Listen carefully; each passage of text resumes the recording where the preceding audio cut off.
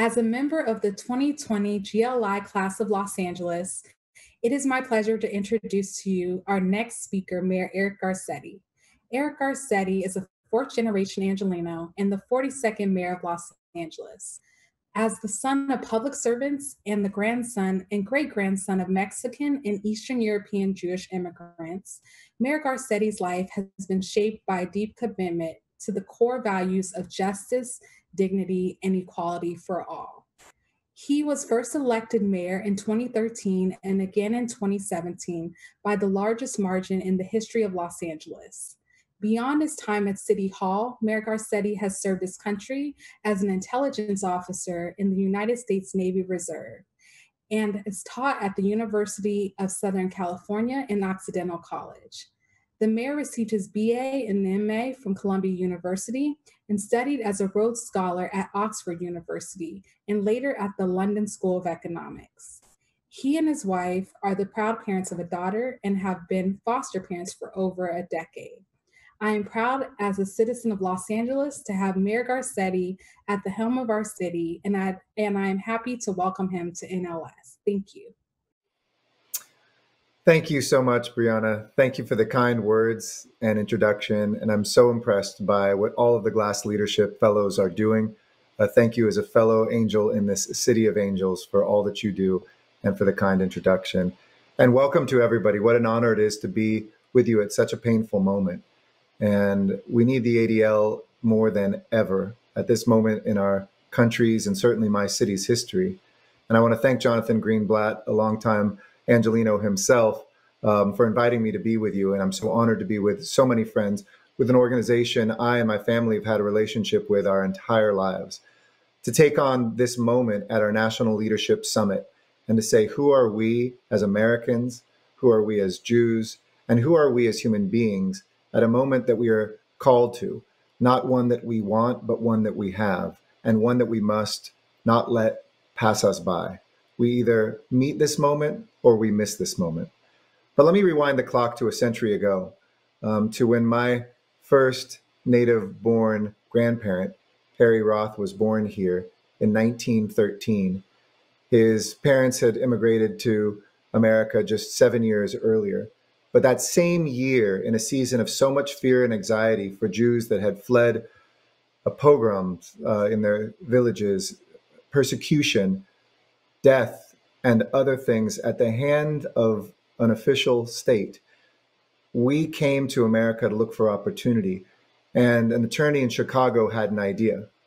With 2 small desks and $200, he set out on a project that would span generations, to ensure that no Jew would ever have to live in fear.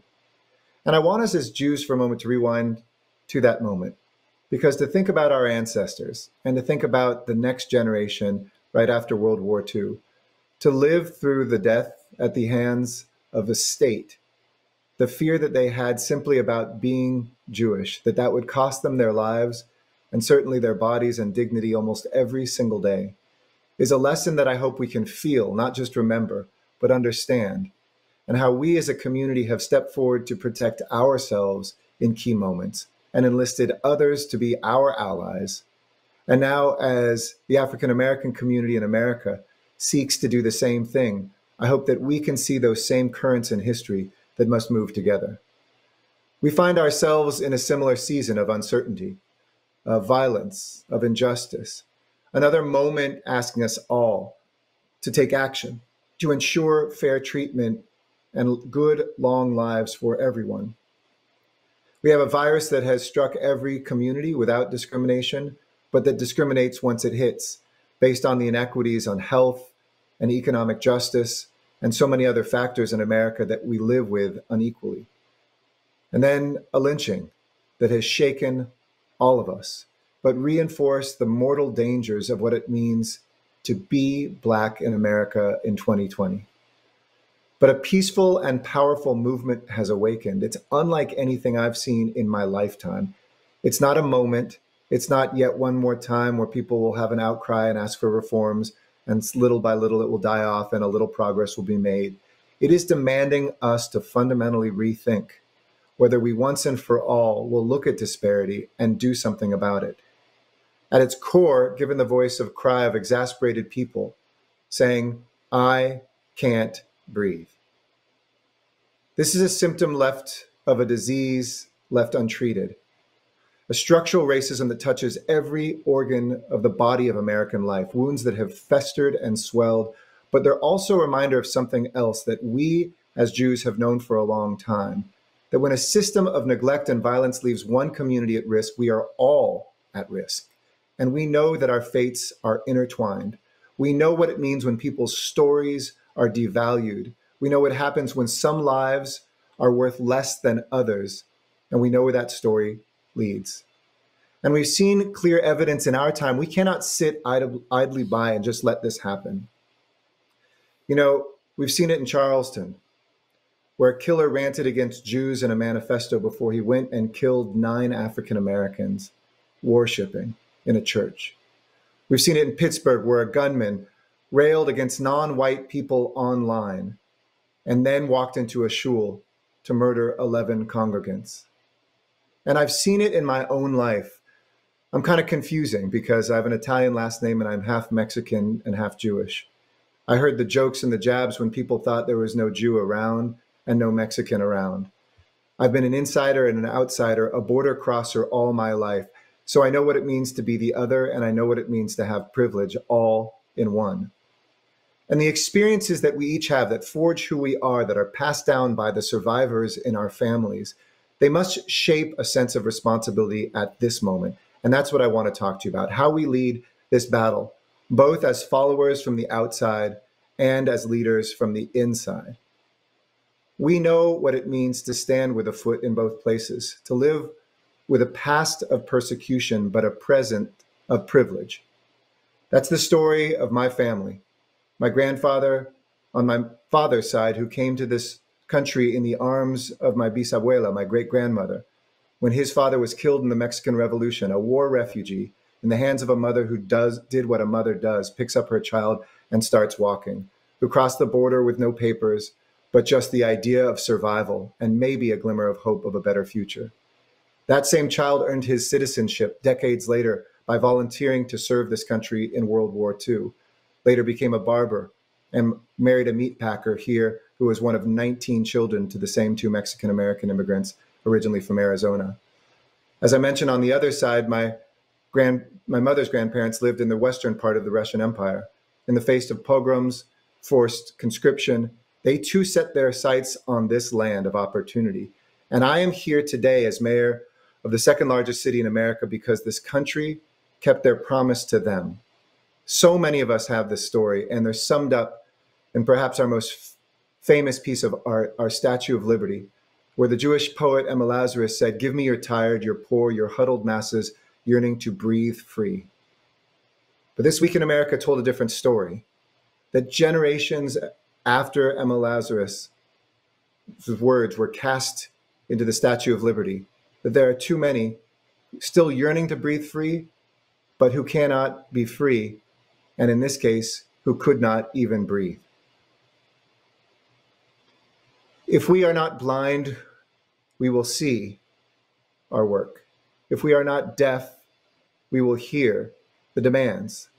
I've certainly heard in my city and across the country the demands and demonstrations of descendants, not people who came here for a better life, but those who were forced onto a slave ship, who themselves faced a Holocaust on the crossing of the Middle Passage, where so many were killed or left to die, something our community knows something about, who were uplifted from their very homes, their lives, their loves, stripped of their humanity.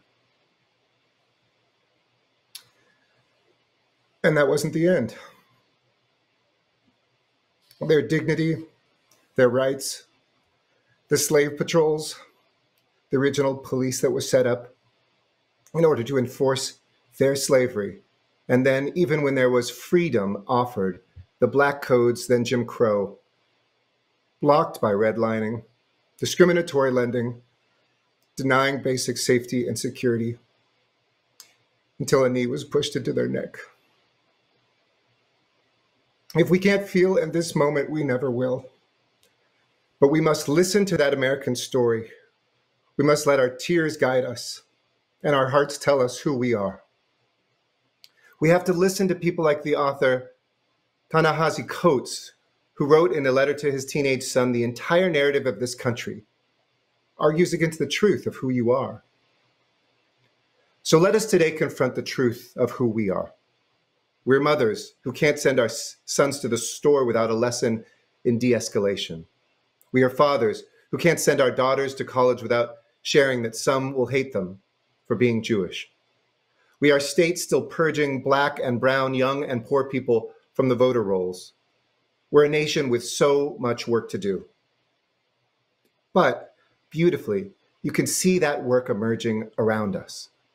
Because across our union this week, we saw our children reject long-held truth to declare that's not who we are. It's not who we choose to be now, and certainly not who we choose to be in a generation ahead. So let's hear those voices. Let's take our cues from them. Let us learn as leaders to follow as much as we need to lead. And let's bravely acknowledge injustices, speak the truth, and then take actions that will address us. And let me say one other thing too. Let us not find the enemies among us, but find them within us, to do the hard work of lifting up and reimagining a country that serves all of its people. This was the work of the ADL long before George Floyd drew his last breath. I used to be the head of the National Student Coalition Against Harassment, which dealt with hate crimes and sexual and racial and religious-based harassment on college campuses. ADL was one of our key partners. I remember what it was like as a student in New York to go around the country and to talk to people about the seed of hatred and the tools and the practical things that the ADL did to save lives. And make no mistake, for every life that's lost, I do believe in the generation that's come before, we've learned lessons that have saved as many lives as we've lost. We've been able to do things and to make progress. Not enough, but you can't you can't count the lives saved. You can only count the lives lost. And it's important to know what your work has done. Whether it's making sure that we look at opportunity, not just as something around policing, but around health and housing, that we raise minimum wages and invest in ending homelessness, that we make sure that when there are things on the ballot to fund our schools, that we do that properly, because increasingly in our cities, schools have become warehouses for our poorest and usually darkest students in a city.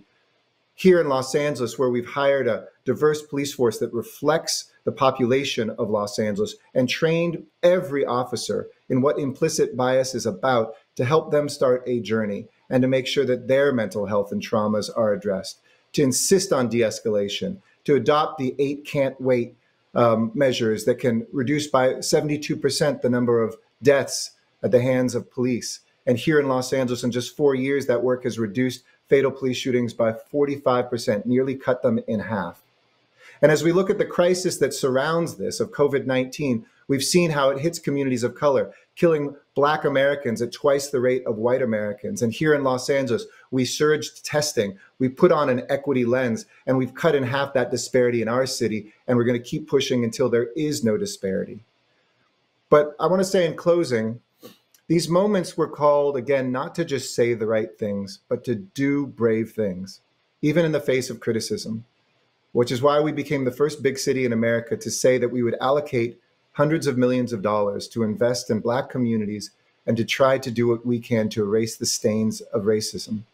We said that that would come from all departments, including our police department, because we have to start looking at public safety as not just insisting that our police officers shoulder everything from homelessness to mental health to domestic violence that ails our community, and making sure that a call to a police officer is not the answer to every social ill that we have. And we need police at the table. We need them to be accountable and held accountable, always, like every public employee. But we also need a conversation that doesn't decide who somebody is just because they wear a badge or because they have a Black face. That is the work that the ADL specializes in. Those are the spaces and the places that we must expand to make sure, if we are ever going to get every child to the starting line together, that we understand what it feels to be Black in America, and even to feel policed upon with the history in our communities and the ongoing legacy of those lives lost. The writer Jelani Cobb calls it the American Spring right now. Reverend William Barber calls it the Third American Reconstruction. My Rabbi Sharon Brous calls it the rebirth or perhaps the first birth of a true multiracial democracy in America. It is time for us to be those midwives to this rebirth, to reimagine a new reality in our cities and towns, to usher in a country dreamed up by the founders of the ADL that in many ways we have achieved as American Jews, even if we have work still to do, and that now we must insist every American has the opportunity. These are the most difficult days of our lives. Our deepest wounds are being ripped open and our hearts can only grieve every single day. But I choose to not just be grounded in grief and pain, but to embrace the steps forward of hope, of opportunity, the common striving and the common ground we all felt when we watched a man die. As we look to the difficult work ahead, I'm reminded of the words of our Jewish tradition from the story of Esther, when the Megillah reads, "Perhaps it was for this very moment that you came to your position, for this time that you were placed here." It is for this moment, my friends, this time of uncertainty, this time of rebirth that we are here. A dear friend of mine wrote me a beautiful text yesterday, and she said she's a Christian, she's African American, but she said, God doesn't ask that we be accomplished. God asks that we be faithful and that we serve. That's what we are called to. Not to say that in a blink of our eyes or the snap of our fingers, everything's going to be all right, because it's not. But to commit ourselves to realizing that the only holy act is that of service, of each other and of all human beings, so that all of our children can breathe free. Thank you. Love and strength to you all. Wow. Mayor Garcetti, the city of Los Angeles is lucky to have you. And thank you for your faith, and thank you for your service, and just thank you for your leadership. It's clear now that we need leaders to lead, and what you're doing is so remarkable. We have a lot of questions in the chat.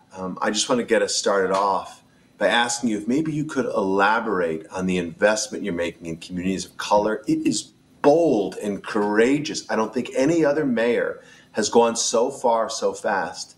Tell us a little bit about that, if you could.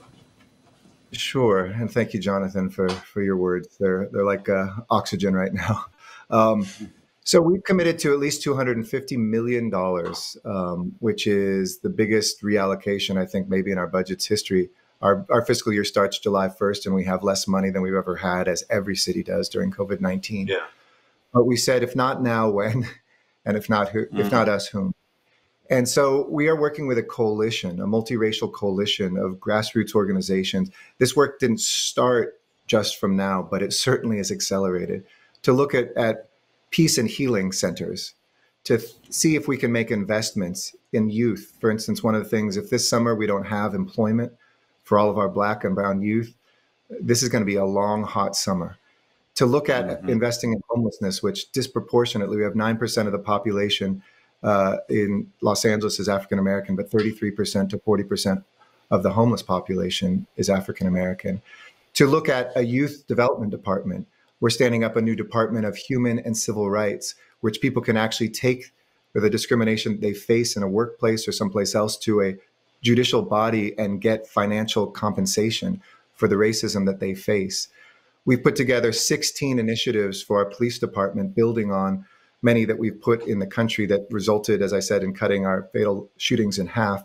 Everything from insisting on independent prosecution where there are police shootings because prosecutors and police work so closely together, to making sure that we have investments in the mental health of our officers, implicit bias training, not just once in their career, but each year, to really get down to what might rest in their hearts so that they can be aware of it and change that. And then we also are going to make, I think, a huge investment as well in looking at what we can do around health in the African American communities of Los Angeles. I think that the people don't recognize, if you grow up in Watts, a predominantly Black area of Los Angeles, you have life expectancy 12 years less than in Bel Air. So that is your life sentence, is you can do everything perfectly and still live 12 years less. And so we're going to count and measure and show that. We're going to then invest in the places where we have to change those metrics. And then we're going to lastly look at what can we, I don't think defunding police departments is maybe the right phrase. What can we unpolice When we ask a police officer to go solve homelessness, she or he is not the best trained person to do that. So what if we moved some resources from what we expect police officers to do and put them in folks who are the social workers who can help get somebody off the street, the mental health workers who can de-escalate a situation, as well as so many of our police can and do. We've done a lot of that in Los Angeles. They're still not experts in that. And that can help make sure our 911 calls are still answered on time. The interventions where we do need a police, they're there, available and uplifted. But we don't put so much on their shoulders that results in so much tragedy for us all, including them. It's really very helpful. I mean, I think the idea of unpolicing is so smart. We know the system is set up to be adversarial. The system is set up to be prosecutorial rather than sort of rehabilitative, right, and facilitative. So I think that's a bold and smart move. We're getting questions in the chat coming back to the issue of COVID. You know, we've talked to people about the fact that one of the things we're employing our people to do who want to make a difference, show up and vote. How is COVID-19, though, in a city as far-flung, as diverse, where things like, public transportation can be a challenge, will the COVID-19 crisis impact voting in November? I'm worried about it, quite frankly. We see moves to suppress votes, and I don't quite get it, because I'll get partisan for a second.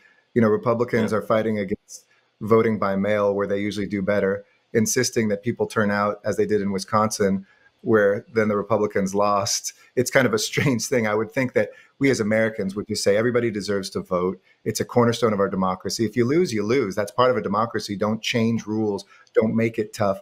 And I'm worried that folks won't know how to vote by mail, and that the margins are enough to change elections. If you are able to depress that by 5 or 10%, that's enough to change the outcomes. So we're doing a lot, especially, for instance, with our census workers, to help them transition into educating people about their other responsibilities, including voting.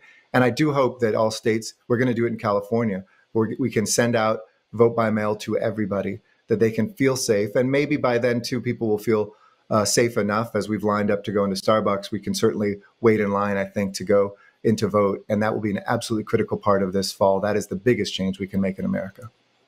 I love it. I love it. So I think we share a friend in Sharon Brous, who's just thoughtfulness and compassion I really admire. You have so many great leaders in the city of LA, but I want to just close with the last question about your Jewish faith. And so you talked about, I think, a few times, even in the course of your remarks, referencing the book of Esther and reminding us, if not now, when. So as you look forward, how do you think we can learn from our Jewish faith, those of us who are Jewish, as we try to navigate these really difficult and almost unprecedented times? Right now in our shuls, we're in the book of Numbers, which is probably the right place for us to be in the desert. It was always my central question as a Jew: why did it take us 40 years to get through an 8-week walk? What was it that God wanted us to learn? And why is it in that book, by the way, that the middle can be so painful that the book is mostly about the first and the last year?